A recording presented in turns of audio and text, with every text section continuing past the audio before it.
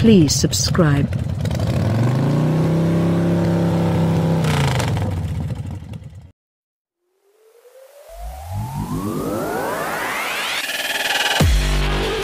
These days, shoppers looking for small, affordable crossovers are spoiled for choice.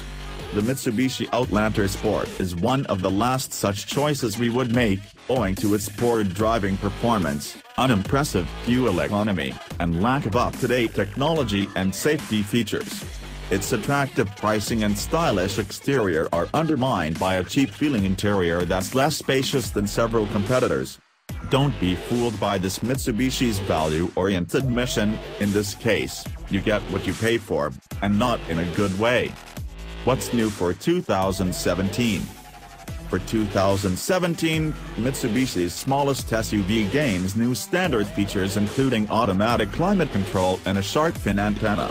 A limited edition, La trim level joins the lineup, bringing a few exterior tweaks and extra features. Trims and options we'd choose.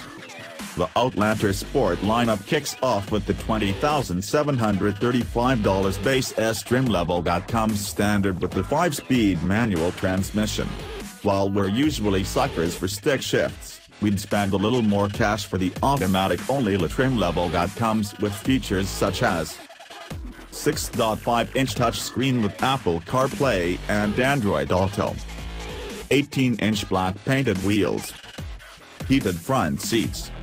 The $22,935 with 2.0 trim doesn't offer any factory options beyond all-wheel drive, which costs $1,500.